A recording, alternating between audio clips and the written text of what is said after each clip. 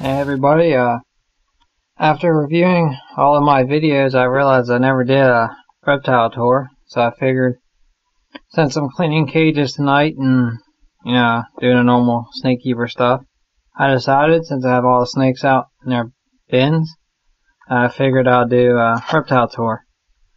This might not be the smartest way to do this because they know when they're in the bins it's time to eat, but today's not their day to eat, so, anyways, we're going to start off with the ball pythons first, since I have them out. First one this is Brute. Everybody knows him, he's my big guy. Notice I don't think this is a smart idea, because they're all in their feeding responses, and shouldn't have done this way. Probably going to get bit at least once or twice, but this is Brute. There he is. I get him out of his bin so he kind of stops that. There he is. He's my big guy. He weighs about 518 grams. He's really tame. Hopefully he doesn't make me a liar in this video by biting me, but he's really tame. He's a nice snake. Kids actually got to hold him the other day because my cousins were over, so they got to hold him, which I think is good because they were afraid of him, but he was good for me. He didn't bite nobody or struck at nobody. Okay, anyways, let's go to, I think this is Coco in here. She's my smallest, but my first and my smallest ball python. I think this is her. I gotta be careful when I do this. Shouldn't have done it this way. But yeah, this is Coco.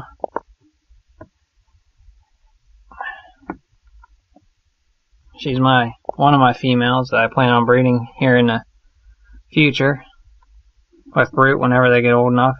That's unless I get a bigger female this summer, if I can find one. But this is Coco.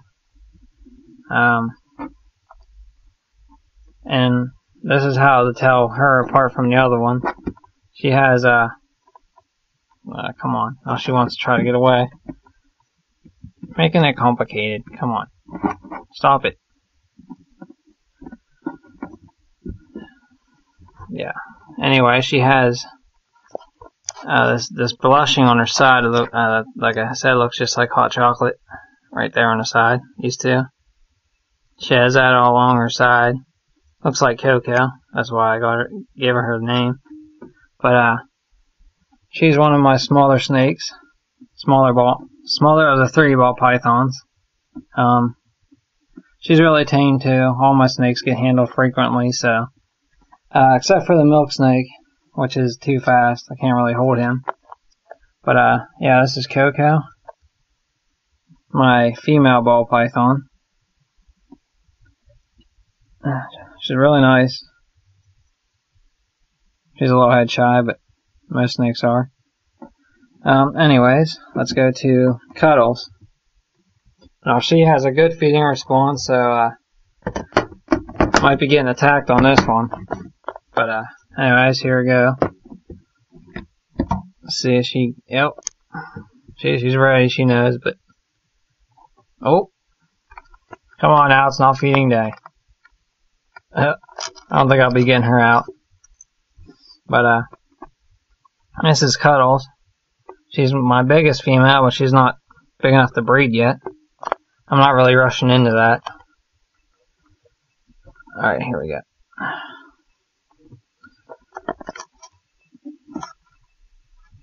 Oh, don't bite me. This is Cuddles. She's the one that has the stripe down her neck right here, and then this little stripe on her tail. But yep, oh no. Stop it.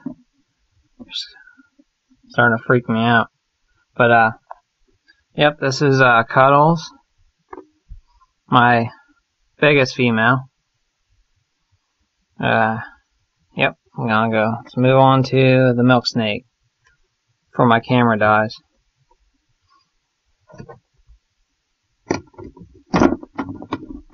So I hope it don't, until I get done with this real quick. Okay. Okay, this is my milk snake. My milk snake Flash. He's grown a bit since I bought him. I don't know, he's probably gonna bite me. Oh no. He's a nice snake. He's pretty fast, as you can see. He just shot off. Crap too. But yeah, there he is. He's one of my prettier snakes. At least I think it's a he. I don't know yet. But it's my milk snake.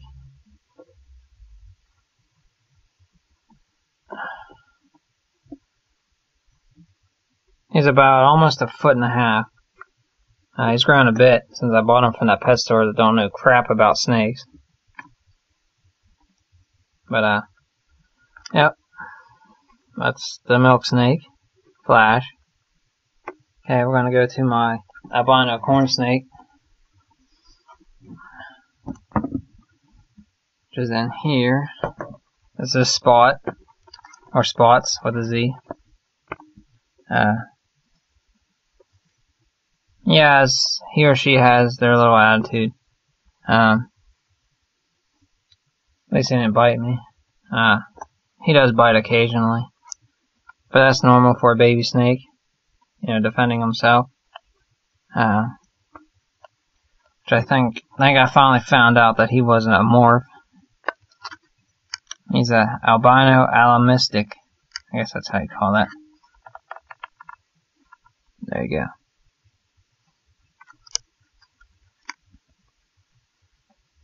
Okay, that's my corn snake. Oh, I forgot to put the lid on this.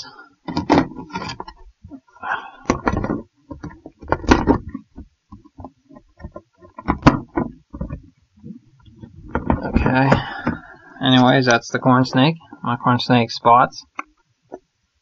And we're gonna move to everybody's favorite, my red-tailed boa, which is getting away. This is gonna be fun. Oh, come on now. Why can't you be good? Come on, let's go. She's getting herself all in that junk. Get out of the junk. But anyways, this is my boa, Peanut. She's about 3 feet, going on 4. She's probably gonna bite me. She bit me last week. Whoa.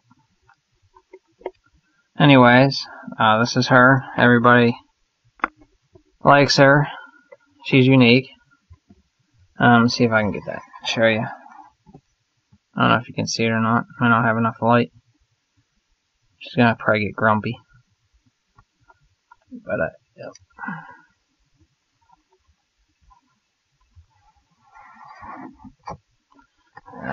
Okay, there you go. Sort of see it. Her little X goes right here and it goes straight down, straight across. Uh-oh. Somebody doesn't like that. But yep, my red-tailed boa. This is Peanut. And I'm going to show you why I gave her that name, because you probably think it's funny.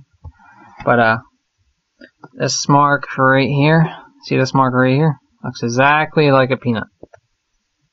I don't know if you can see it. There we go. Try to get in on it. But yeah, this mark. This camera's crap.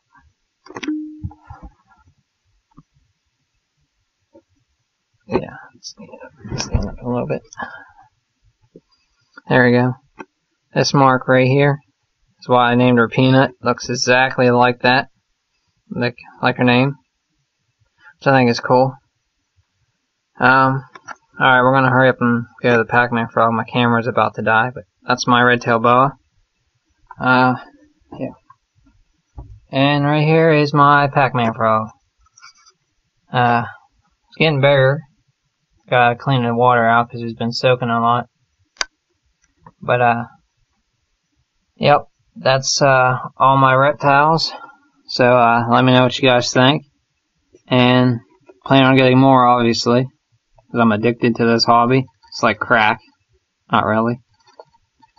But anyway, guys, I'll catch you later.